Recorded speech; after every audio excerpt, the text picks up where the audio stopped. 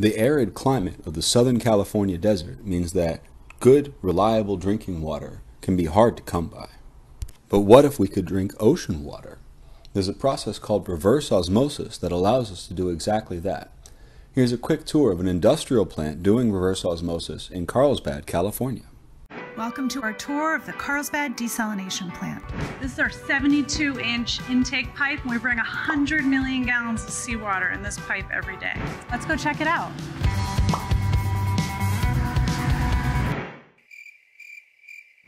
This is our sand pretreatment building, where is the first stop the water makes when it enters the facility.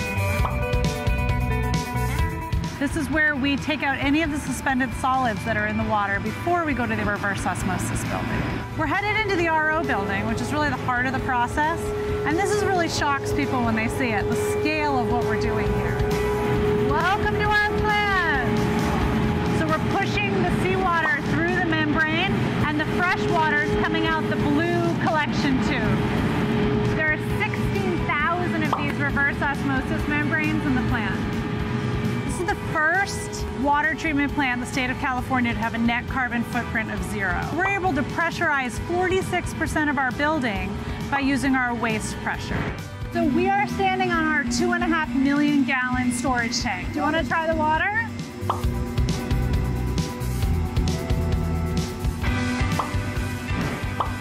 So this is where the 50 million gallons leaves the site every day and serves 400,000 people in San Diego County. The design and implementation of an industrial plant like this one is exactly the sort of work that chemical engineers would be expected to do. As such, we have a small reverse osmosis setup in our lab. Let's compare the setup in our lab to the one that you've just seen in this industrial plant. Hi, my name is James, and I'm one of the research and development engineers in the chemical engineering program at the University of California, San Diego. I work together with my colleague Sabine to maintain the chemical engineering undergraduate laboratory.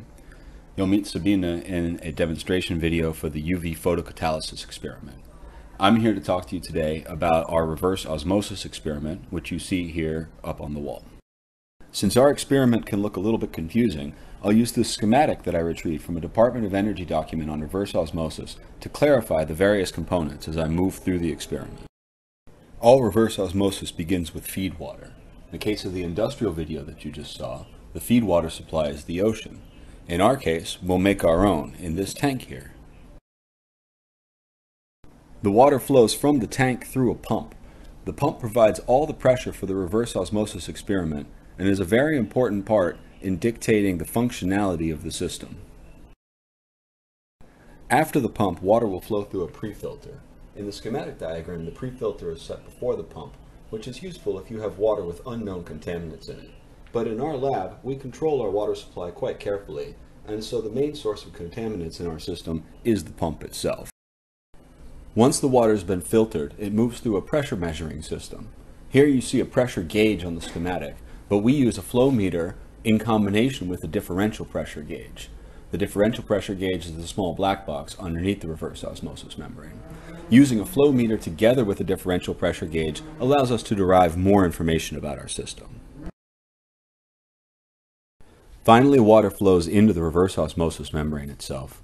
Within the reverse osmosis membrane, pressure provided by the pump pushes water through the individual layers of the membrane. Let's have a closer look at what the inside of a reverse osmosis membrane looks like.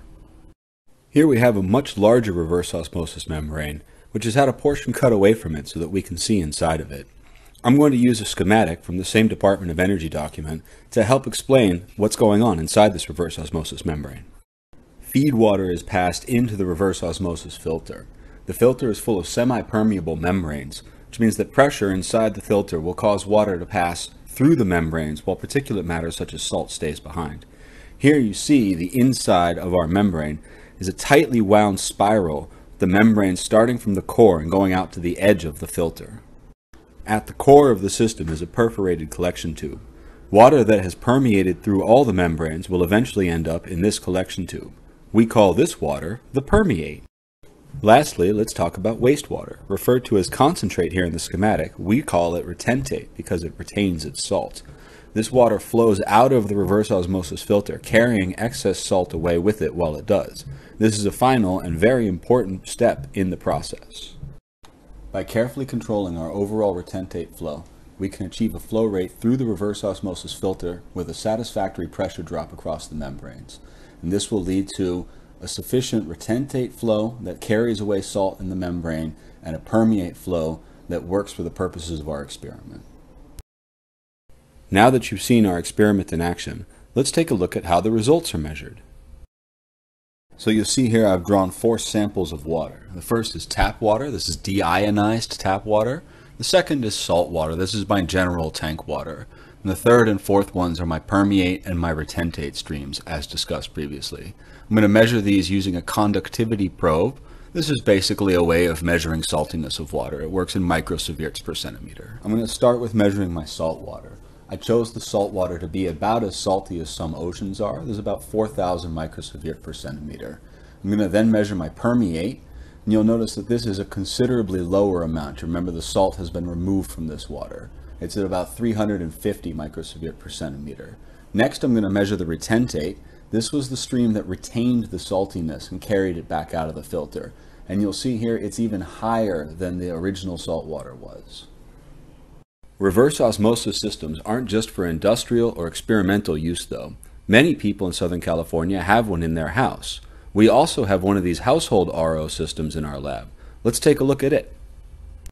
Household reverse osmosis setups might be smaller than industrial or experimental ones, but they function in essentially the same way. You've still got an input water source, you've still got a pump, and you've still got a membrane.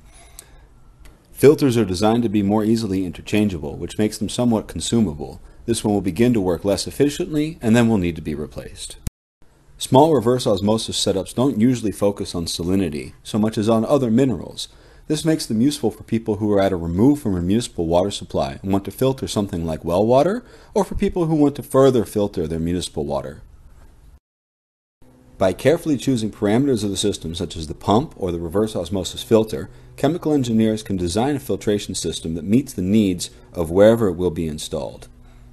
We've seen today that reverse osmosis is a powerful technique to remove fine impurities from water, with a broad set of applications from the industrial scale right down to the household. Thank you very much for watching this video, and we look forward to seeing you at University of California, San Diego in the Chemical Engineering program. Thanks for watching.